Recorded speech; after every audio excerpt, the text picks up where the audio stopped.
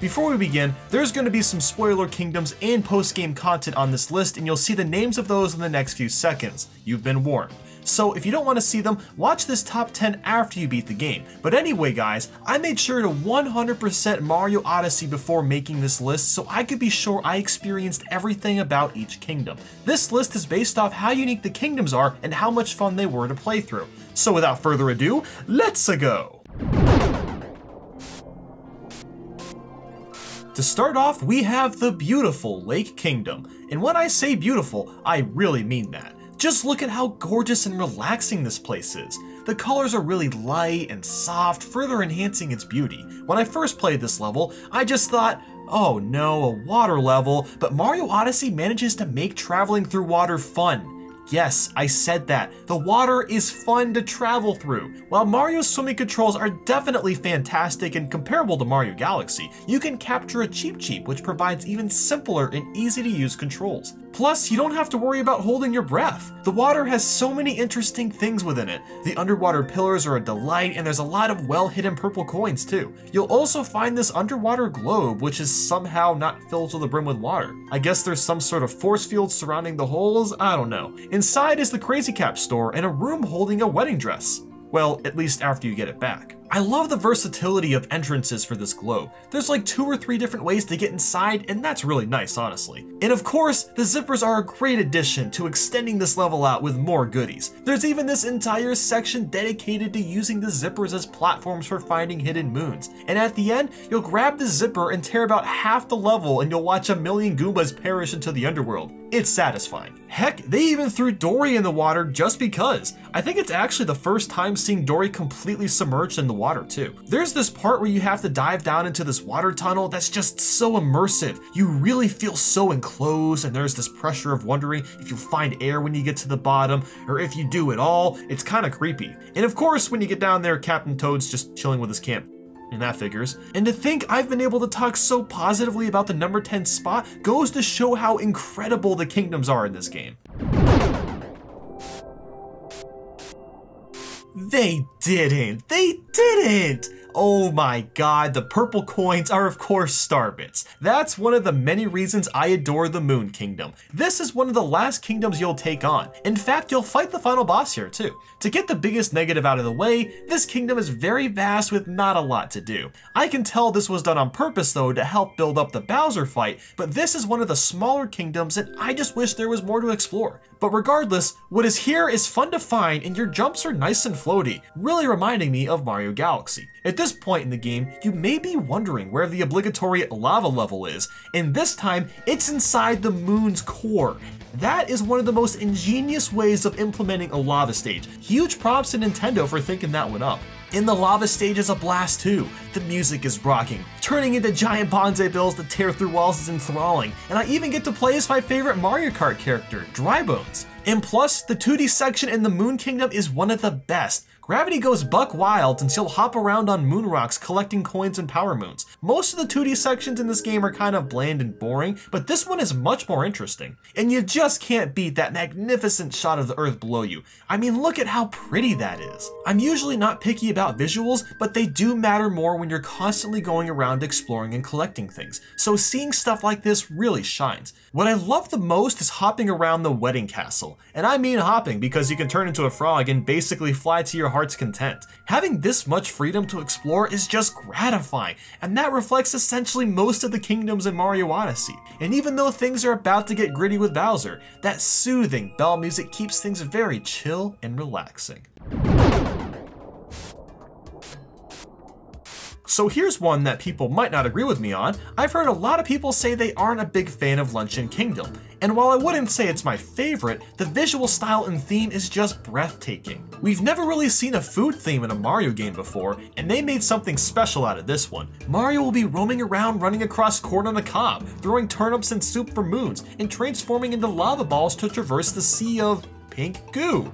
Like, what even is this stuff? I'm gonna guess it's some sort of food that's like boiling hot. I don't know what I'm supposed to call it. I love how the art style looks almost cel-shaded, but is also purposefully clunky. Just look at any of the cheese cubes and that kind of describes what I'm talking about. You'll travel with the lava balls quite often to find all the moons, but I really didn't find this annoying or slow like some have complained about. I love how you just fly through the air when jumping. It's so much fun getting all that height. And I have a new appreciation for Hammer Bros. How they managed to throw projectiles at Mario so accurately is beyond me. Like, they're fun to use, but they have a learning curve if you catch my drift. I just had to throw that pun in, because they throw it a curve, right? Also, can I just say how much I love that the NPCs are forks? Like, they're literally talking forks with chef's hats on them. They use the little side tongs as hands and oh my god, it's adorable. You can transform into some of them too and fling yourself through the air. There's some hidden sections in the game where you'll need to accurately flick yourself from fork to fork. And I gotta say, it's nice that the game tests your platforming skills every once in a while, since the platforming isn't the most challenging in Mario Odyssey. And for some reason, there's large piles of salt everywhere. I'm not really sure why.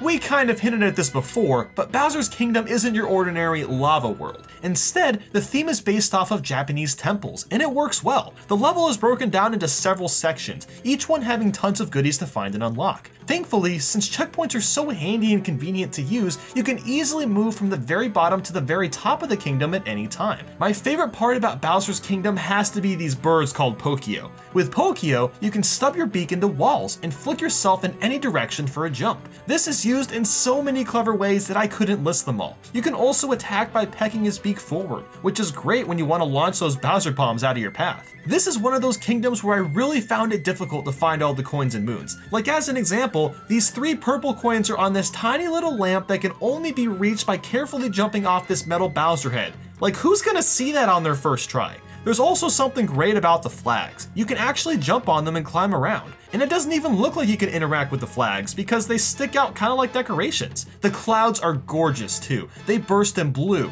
pink, green, brown, and orange colors. I like this kingdom more than the others we've talked about simply because it's more fun to navigate. Running around on the roofs makes me feel really stealthy too, like I'm some sort of robber breaking into a bank. Oh, wait a minute. There's coins on the roof. Nintendo read my mind. That's creepy. It's time to move on. Oh yes, hot mama. Now we're getting into the beefy worlds. As you'd guess, this is the Sand Kingdom, and I don't even know where to begin. All the towns you'll explore are Mexican themed. You can even buy a nice sombrero hat and shirt and have a nice little jam session with everyone. It's the silliest moon to get, but I got such a kick out of it. Also new to Mario is this lion called Jaxi. This guy has to have chugged about 12 Red Bulls, because when you hop on, he doesn't stop running. Like, ever. Your controls are moving and slowing down. That's all you got. Jaxi is great because he can run over Toxic and obviously runs quite fast. This is where you'll likely first transform into Lekatu as well. Instead of getting spinies chucked at you though, he just wants to go fishing. You can even fish in the sand.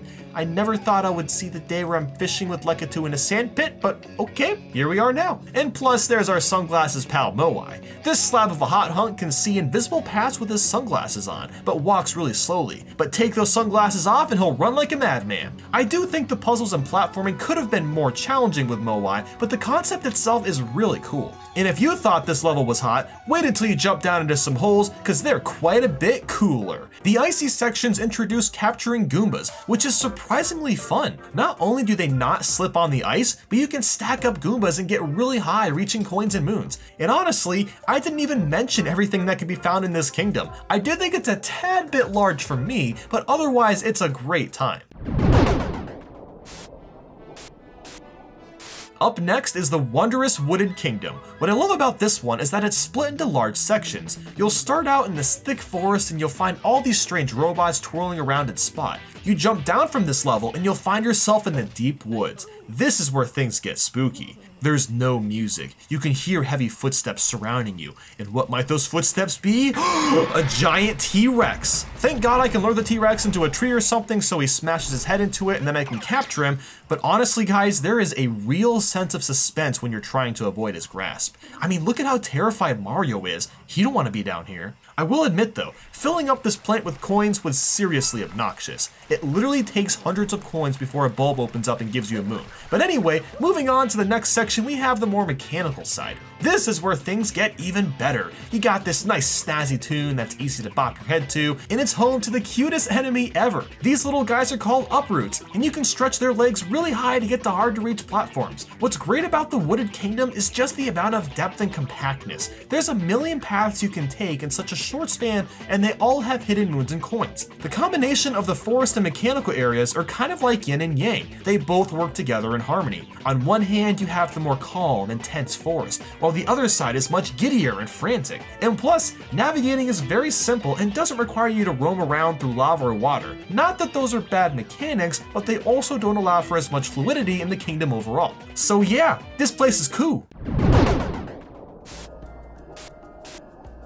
You'll surely get lost in yourself when playing this one, because there's a ton of cool elements and ideas. I mean, seriously, look at these trees. These are so freaking cool looking. This is one of the smaller, more average sized kingdoms in the game, but the luscious environment, the music, and the characters just bring me in. The main transformations are these caterpillar-like creatures called the tropical wigglers. Now, in some circumstances, I don't need this transformation to get where I want to go, but some of the post-game segments are much easier to navigate thanks to the wiggler. He's just a joy to use, and what's great is that when you're stretching out to grab something, you will never fall by accident because you have to cling on to land or you won't really move anymore. One of the greatest things though is gliding around with gliding. Now gliding can be found in pretty much every kingdom, but you'll make your first encounter here, and it's just pure bliss gliding around the kingdom and landing on islands far away in the distance. But I have to ask this, how does Glidden's glasses help him at all? They aren't anywhere near his eyes, but I mean whatever, this dude is a homie anyway. And as if things couldn't get better, they certainly do with the next few kingdoms coming up.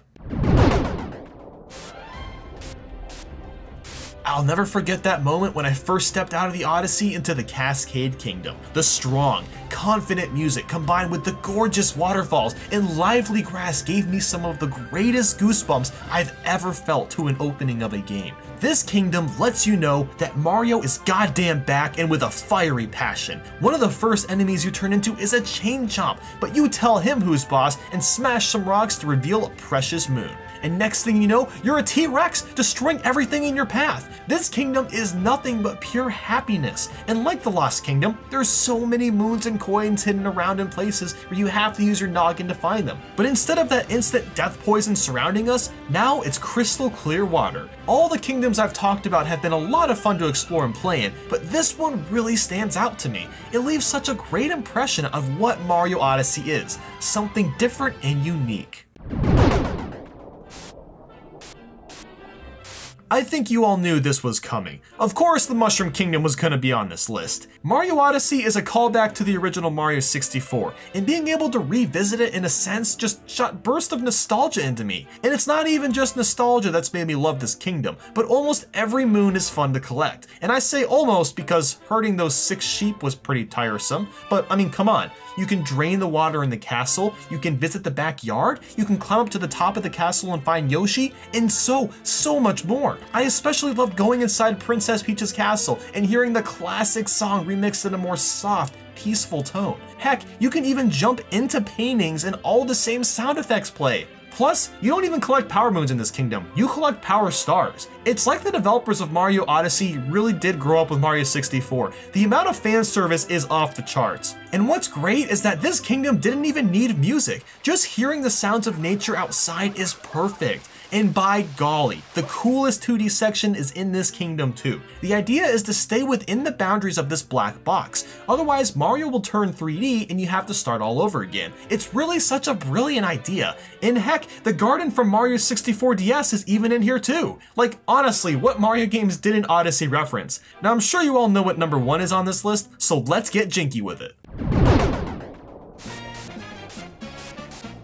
Of course, the Metro Kingdom is gonna be my favorite one. In fact, it's pretty much everybody's favorite. Not only is this Mario's most original idea for a world in decades, but it's also one of the best designed ones. Mario has a huge diversity of moves that allow him to travel horizontally and vertically pretty quickly, and being able to climb and hop between buildings perfectly fits with his moveset. Like seriously, the fact that I can climb this big ass building and jump all the way down to another building goes to show how free Mario Odyssey is. And speaking of free, that music is seriously jamming. We have this sweet jazz tune, and it's not really like any other Mario song we've heard in the past. Now that I think about it, this music reminds me of the Mario Kart 8 soundtrack, but that doesn't really count. I just need to highlight some of my favorite parts of New Donk City, okay? Don't you just love how sitting on this bench next to this lonely guy makes his day so much that he gives you a moon? It's so sweet! And then there's the movie theater. Oh, what's playing, you might wonder?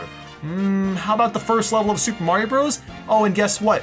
You are controlling the movie. I mean, come on, how incredible is that? And what about the jump rope? It's so random, but like, come on. You can't tell me it's addicting trying to get a really high score with a jump rope. And same with the RC car minigame too. I'm not very good at it, but I've been having fun competing for a higher score against Nico BBQ and Nintendo. And then of course, you can turn into the letters of Mario. What purpose does this have? Well, you spell out his name and you get a moon. It's so dumb, but so amazing at the same time. But there is one thing that's unrealistic. When the taxis are making turns on the road, they actually use their blinkers. And as you would know, people in real life don't realize blinkers actually exist because you never see them used on the road, but I think I've gushed long enough. I've barely tipped the iceberg with why this game's kingdoms are nothing but sheer joy. And with that, thank you guys for watching. Like and subscribe if you enjoyed this, and let me know in the comments what your favorite kingdom is and why. Have a nice day, everyone. Peace out.